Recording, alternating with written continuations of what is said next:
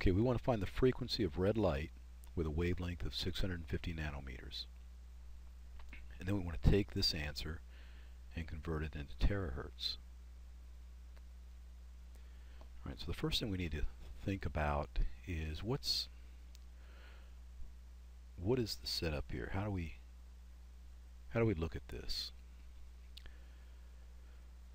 So let's look at a single cycle of light.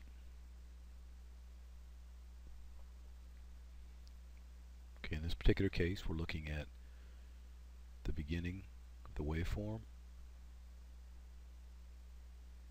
to the point in the waveform where it's at the same point going in the same direction, and we call that one cycle.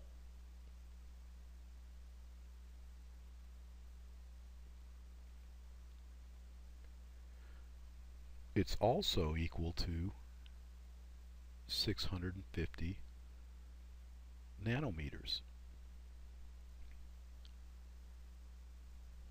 because the wavelength of a waveform is the distance of a cycle. It's the width of a cycle in meters or nanometers, whatever units we're using. Now when we do these problems, we want to convert everything into meters. Okay, so what you could do for this problem is you could try to remember all the different variations of a formula. For instance, one of the formulas is C equals lambda times frequency, and that's the speed of light, or really the speed in this case, but it will be the speed of light for this particular problem. And that's equal to the wavelength times the frequency. Or we could take a variation of this and say that frequency equals C over lambda, or we could say that lambda equals C over frequency. Okay, so if you want to memorize three different formulas, take the risk that you remembered them wrong, then that's fine. If you're good at memorizing formulas, then you could try that. But another way to look at this problem is, let's just do some kind of unit conversions to try to get the right answer, instead of memorizing a bunch of formulas. And by the way, these are all variations of this first formula, and there's some simple algebraic manipulation you can do to get to any one of these three formulas. But let's look at another way. Alright, we know that the wavelength is 650 nanometers. And what we actually mean is that we have 650 nanometers per cycle.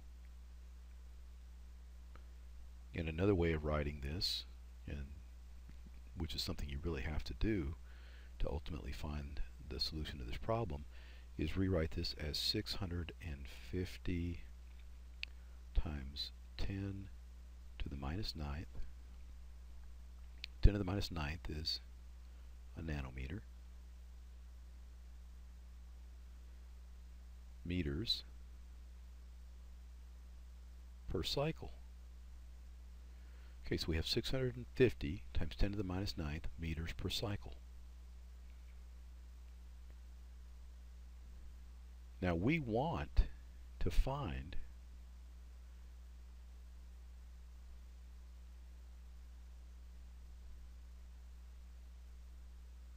units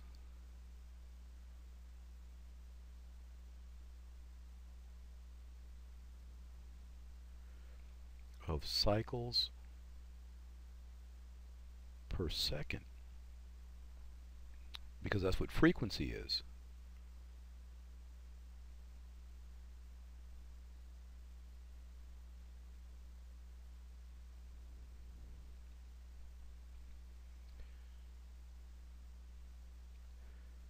So we want to do some sort of unit conversion to end up with cycles per second. Alright, so let's look at what we have here. We have meters per cycle, 650 times 10 to the minus 9th meters per cycle. But we can rewrite that fraction. Since one cycle is equal to 650 times 10 to the minus 9th meters, then one cycle is 650 times 10 to the minus 9th meters. And 650 times 10 to the minus 9th meters is equal to one cycle.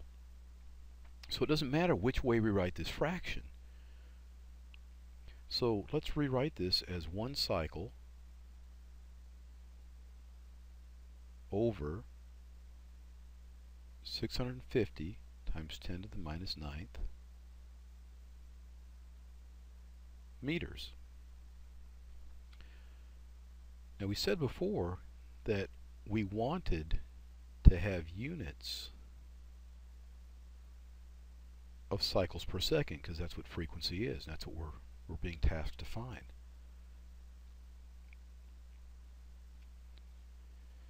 So what we need to do is find a unit that we can multiply our wavelength by to get frequency. And we know that this particular unit doesn't have meters in it. It has cycles and it has seconds in it. Well, it turns out that if we want, what we're going to need is a unit of meters per second. Okay, so what we really want to do is find something that's in units of meters per second to multiply this by, which will give us the frequency. Well, that's speed. Meters per second is a unit of speed. So if we take this and multiply this by 3 times 10 to the 8th meters per second, we can get our units of meters to cancel out, and we end up with cycles per second. Now we know this is going to be a large number too, which is what we would expect frequency to be, because here we have a large number, 3 times 10 to the 8th, and here we have a very small number. Anytime we have a very large number or a large number divided by a very small number, we're going to have a very large number. So if we rewrite what we have here, we end up with 3 times 10 to the 8th over 650 times 10 to the minus 9th cycles per second, which is what we're looking for.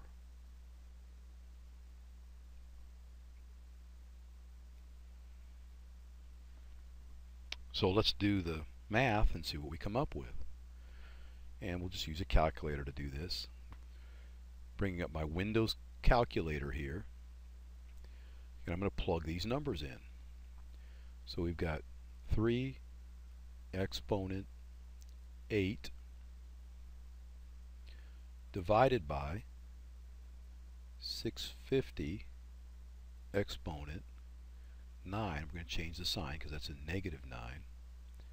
And that's going to give us this really large number here. Now this number happens to be 4.615 times 10 to the 14th.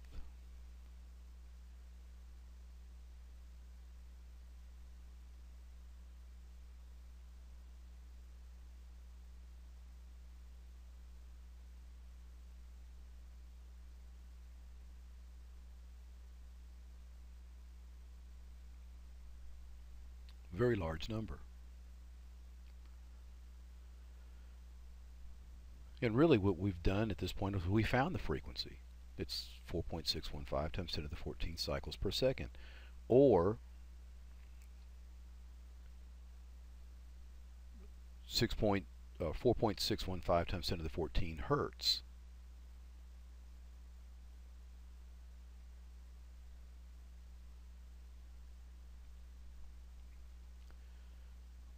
Now, we're asked to convert the answer into terahertz. Now, one way to convert this into terahertz is just to look at the exponent. Terahertz is 10 to the 12th. In order to get this multiplier here to 10 to the 12th, we have to reduce the exponent by 2. So we need to reduce this by 2, the exponent by 2, to get 10 to the 12th. If we reduce the exponent here, that means we have to increase this part of the number by the same amount. So increasing this by a factor of 100 is going to be 461. I'm going to drop the last digit there. We're moving the decimal place 2 places to the right, times 10 to the 12th hertz, and that's our answer.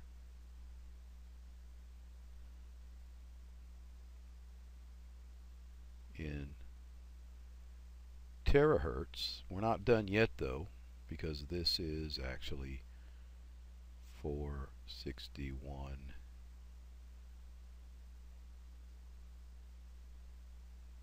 terahertz. That's the right answer.